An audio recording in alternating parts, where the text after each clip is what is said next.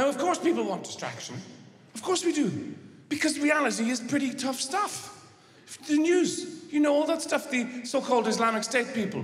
I tried to look for, you know, some bright points with these people. That's a bit of a struggle. You know, at the beginning I was watching them go, oh, come on, you scamps, stop it now. But they don't even take weekends. Somebody needs to tell these people they are seriously interrupting brunch for a lot of people.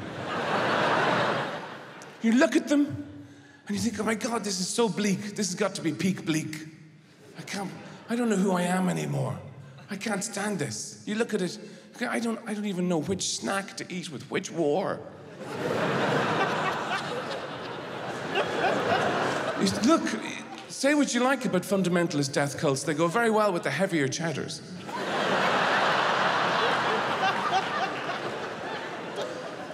But you do think, I don't know if I can take much more of this shit. I don't really watch the news anymore. I just have two old men sitting at the end of my room staring at each other. On the hour, every hour, one of them shouts at the other one, terrorist! And the other one shouts, pedophile! And then a woman walks in between them and says, rain expected. I've got it pretty much covered, I think.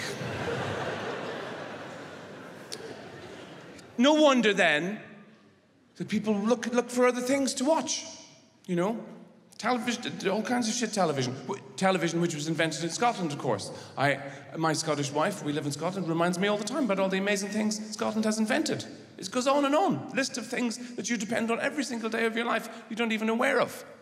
Monkeys, steam, paella, lightning, kung fu, pubic hair. The list is endless. And golf, that's another one. Golf, you get that at the end of your working life. You've worked for 45, 50 years. That's your reward. You get to hit the tiny ball in the tiny hole 4 miles away behind a tree using a shoehorn. Well done, you. To show everyone how into it you are, you have to wear these sexually repellent clothes. So they know just how hard you're avoiding your wife. Well done.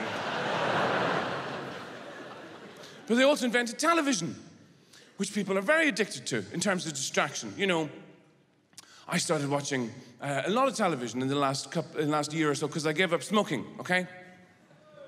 Yeah, thank you very much. But the thing was, that's the thing, that revealed to me how exposed I was. Because it's a prop, you know, you depend on something, you're putting something in your mouth all the time, and it's a screen against the world and so on. And I suddenly felt incredibly alone and depressed, you know. But it's okay, we can talk about depression now, that's okay, because of all the lovely celebrities who've come on and talked about their therapies and treatments, they've normalized it, it's fine now, you can talk about it. Although I did notice when they were talking about it, I felt the same way I feel when I listen to my own friends talk about their depression, which is, you don't know what you're fucking talking about. My self-loathing is much worse than yours. What's that you say? Face down in a pool of Cocoa Pops all day Wednesday? I wish I had the strength for that.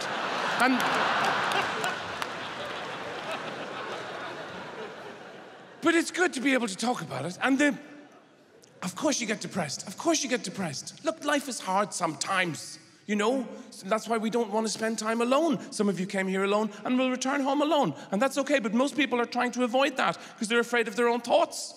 Have you ever had a bath? That goes on a bit too long, doesn't it? By the end of that, you're thinking, get me out of here! That's enough, get me out!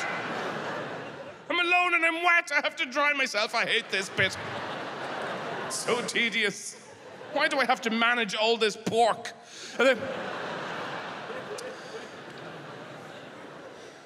I don't even remember what I was talking about now. I suppose it doesn't really matter. We're just talking. Distraction, that's it. And I don't know where the reminder came from, but that's something that people do. You drink, drugs, food, shit television, amazingly shit television. The things people watch in this country. Everybody goes on about how Britain makes the best television in the world. It does, but David Attenborough's not responsible for everything. So there's some extraordinary crap out there. The baking thing. People are baking and they're talking about it. Bake up. That thing. Cake is a beautiful thing. Why fuck it up by talking about it? The whole point of cake is to shut people up. You've got a cake, it's a semi-religious moment. You don't ruin it by standing there and going, I did cream and sugar and... Shut up and eat it! What's the other one? The you must dance. Dance with the old man. Get in and dance with the corpse. That one. What genius came up with this? And people are watching this. What's wrong with them? I mean, look at the austerity, the cutbacks, the schools, the funding for hospitals and all that stuff. If you want to cut stuff back, shut that shit down. If you absolutely have to watch something that stupid, wait. If you have to see something, if you need to zone out of your own life so badly, save the money. Just draw some smiley faces on cocktail sausages, cram them into Christmas decorations, and rattle them on a tray. People will watch anything. I travel around in these hotels, turning on the telly, looking for local news, and Jeremy Kyle comes on. Who's watching this horrible man? Somebody, he's like a drunk seagull, battering pregnant voles with his beak. You did, didn't you? You fucked him, didn't you? You did.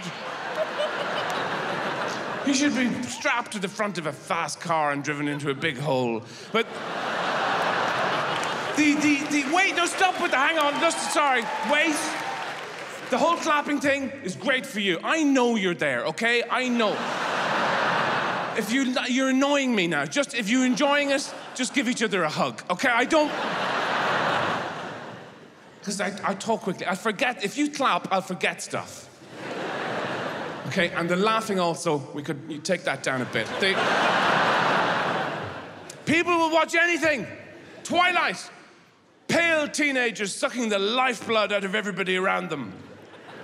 Where is the escapism in this? Anything. Game of Thrones, which has been running for 35 years by my calculation. I can't look at that. I can't watch the little hunchbacked man put on the amulets and the thongs and the swords and the helmet and the pelmet and the cloak and the daggers and the necklace of dead crows' arseholes just to crawl up the hill and go, the boats are coming. Oh, please, do something with your life. People engage with this stuff because it's easier than talking to the people they live with. You know, it's not so intense. If you were House of Cards or whatever, Francis Underwood isn't going to turn around to you and go, why did you eat all the ham in the fridge, you fat fuck? The thing is, you know, the crises come and go, and you blame this person or that group of people, but the ultimate crisis is never changes. It's always the same, you know? And that's that we're all going to die. We're all going to die. All of us. Yeah, I'm sorry, that's a spoiler, but we are. We're all going to die. And people hate it when you say it out loud. Most of the time, they hate it. Especially if you're having sex.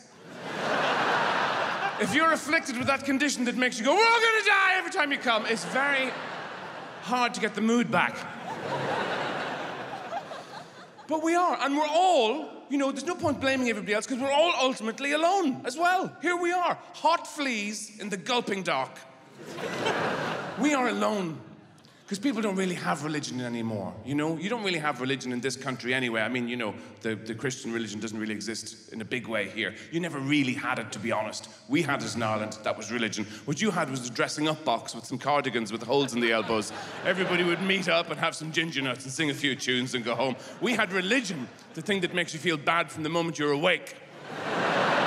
With God squatting on the end of your bed with his fist pressed between your eyes going, wake up, shitbag! That's religion. Now, that was a very confusing time for a lot of people. I grew up in the 70s in Ireland. It was intense, the religiosity of the whole country, you know, and it was confusing if you were young. I remember saying to my granny, Granny, how many priests do you have to blow to get into heaven? And of course, she was an older person. She didn't want to talk about these things. She would go, oh, stop it now, eat your tea. But I was persistent. Come on, Granny, how many? And she'd go, oh, I hate putting a number on these things. About 40. Now, come on, each... But that's not really around so much anymore. Religion. People are very pleased that religion doesn't exist for them. And secular people are delighted. They're thrilled with themselves, their material view of everything, congratulating themselves in the queue outside the apple shop, which lights up the street the way churches used to. Filing in there, feeling ashamed, shuffling in because they have the old phone. They go in there to be told how they're going to be liberated by the high priests who are all dressed in black with their piercings and ponytails, who explain how the new pocket altar will release them from their earthly burdens. Now with Fox Pinker in Humptown, you can upwind monkey fuck on Trickleback. Oh, great! I didn't know what I was doing there for a while. You've completely set me free. Thank you so much.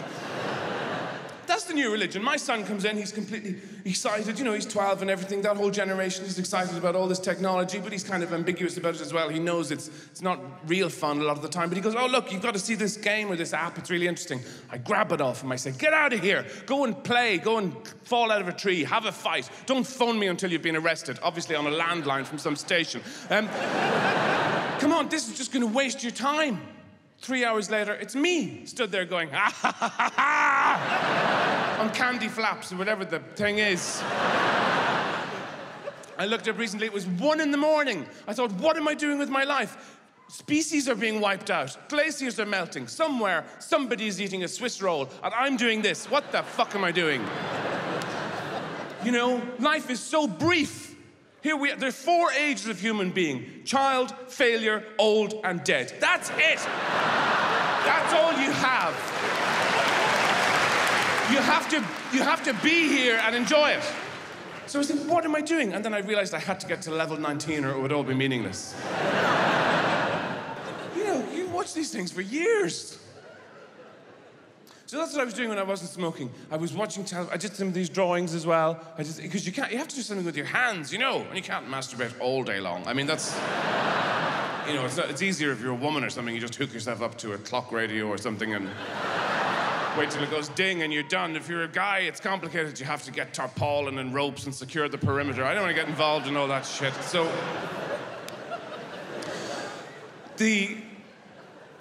but mainly what I was doing was I was watching a lot of television, and I realized, you know, that you sort of absorb voices from around the world anyway. You know, that's why the people who are trying to keep people out of countries are really not going to succeed long term, because not only is everybody everywhere, you're globalized. They're in your head. All these voices, little cartoon representations of all the cultures in the world. I realized this because I did one of these drawings one day, and I thought I was quite pleased with one of them, and I found out I have an African-American man inside me. I didn't know this, but I do, because I did one of the drawings, and before I knew this or thought it, I heard myself say, "That pretty." Now, I didn't know that was going to happen, but the point is, you're in there. All the people are in there. You have a crew in there. When I was eating in the house, I was eating all the time. All the time. And I knew this. It was sort of building up. I began eating on a sort of pretty much semi-professional basis. I would wake up. It was like I was being sponsored by rival teams of scientists trying to see was it possible to eat with your left and right hands all day and night. And it is. It's a question of focus. You have to commit. I was walking around putting things in my mouth because it's comforting. I mean, babies know this. They come out, they look around, they see it's a stressful world, they go, and they go to the breast and they stay there. They don't take calls or meetings or anything. They just go, I don't want to hear about it, num, num, num, num, num, num, num. This is all I don't like, num, num, num, num. I understand this, the rest of it I'm not so sure. We should have a giant tit on the wall of every office in the country.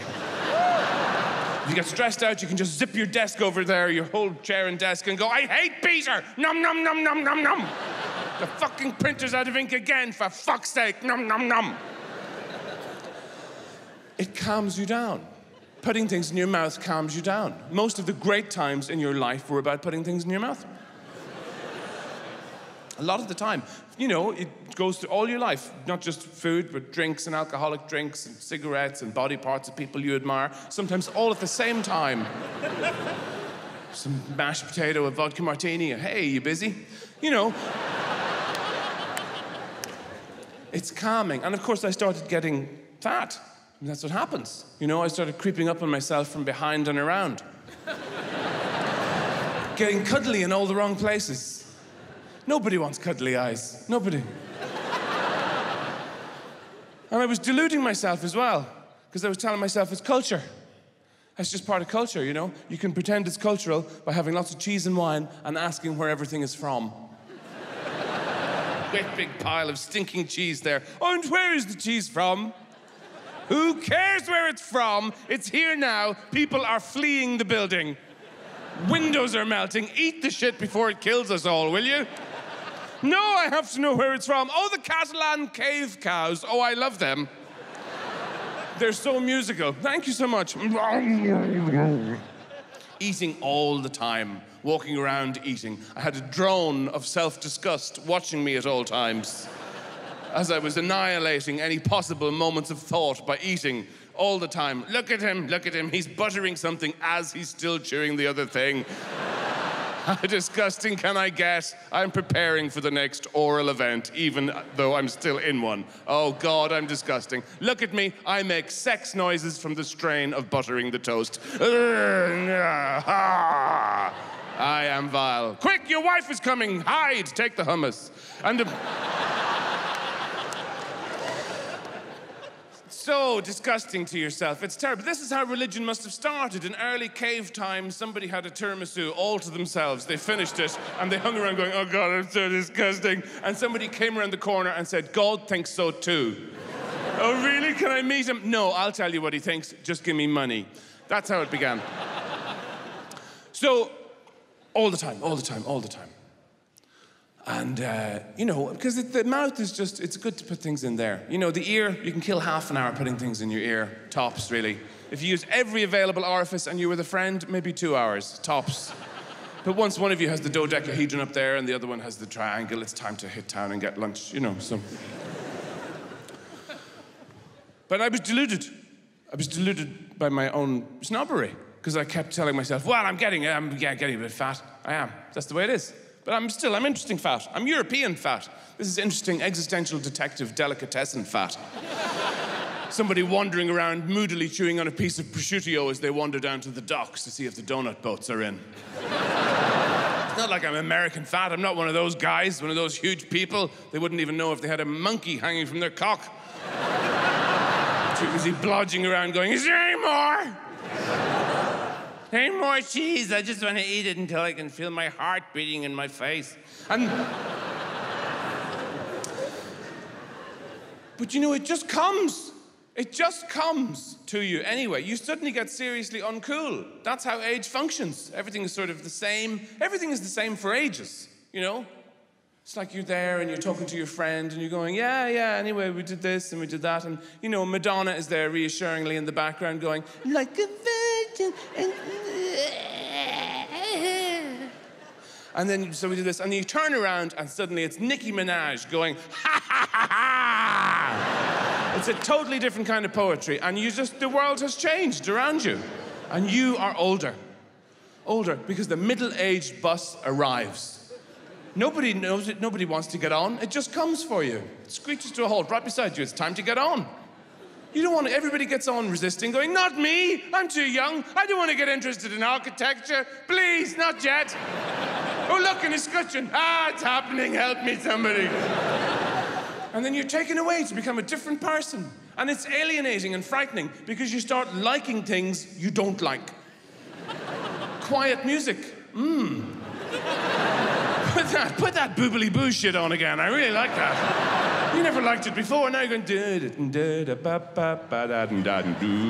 Serial killer music. That's what's happening in a serial killer's head when they're sawing somebody else's off.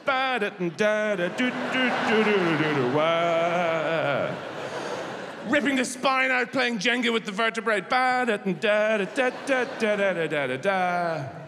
Vaginating the bladder and making a hat. Let's not get into details. The things appeal to you that used to disgust you. Why else do people vote Conservative? That must be what happens. It must be what happens to people.